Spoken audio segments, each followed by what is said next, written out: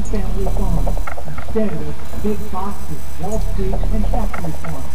And now that we've gotten away from the fear of the trade, it's not if the U.S. economy can improve, but when.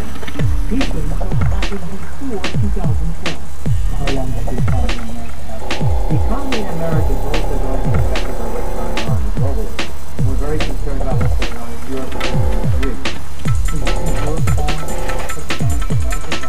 Not only Europe is failing, we're looking at the Ukraine, we're looking at Latvia, Lithuania, we're looking at Ireland, Spain, Portugal, Italy, France, UK. The UK has a budget deficit to GDP Stimulus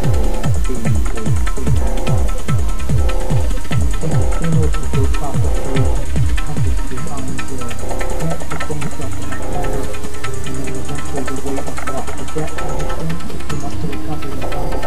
yes, they get stressed on their debt. They're walking on sovereign debt.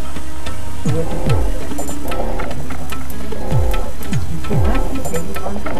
So is this definite? Are we doomed on a one-way ticket to economic Armageddon by 2012?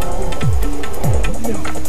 So like we said, it can turn around, but also still a dynamic change between now and 2012. As this country has never seen.